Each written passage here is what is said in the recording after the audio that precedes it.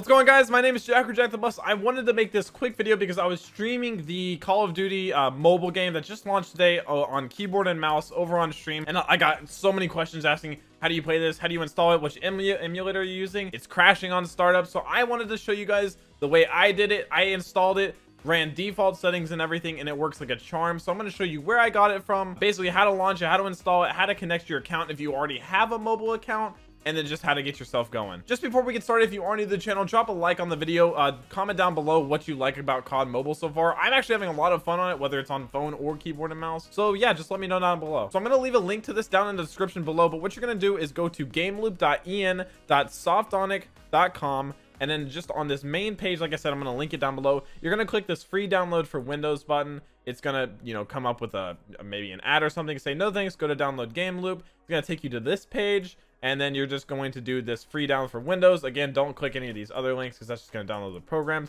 You're going to download that. It's going to download it, and like I said, there's other advertisements and stuff everywhere. It's going to pop up down below for you to install it. So you're going to want to go ahead and click that open, allow it to work on your PC. It's going to come up with this. You can add an icon if you want to, and basically just go through the whole install process, and you're going to end up with this. Again, there'll probably be other options to install other things. You can if you want, but I just did, your vanilla install, nothing else extra. You don't have to log in once you make this game loop thing. You don't need to log in the slightest. You don't have to, connect any social media. But if you are on mobile already, you're going to want to connect your Facebook account on your mobile phone. You're going to go to Call of Duty Mobile, like if you made progress already, and go to connect an account, and you're going to connect your Facebook account just so you can sync your progress. So after that, you can go to Game Center, and you should see COD Mobile on the recommended because it's, that's the most popular game right now. And you're going to click that, and then go ahead and install it. Mine just says play because I already have it installed, and then you're basically just going to open it up and be able to play. And it may take a little bit to install. I mean, it has to go through a bunch of the processes, but it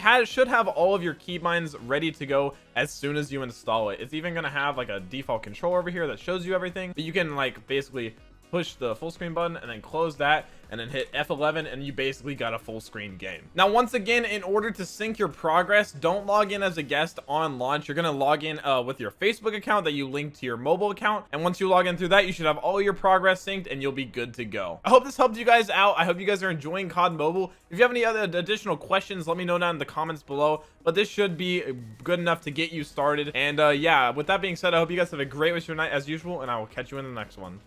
Peace.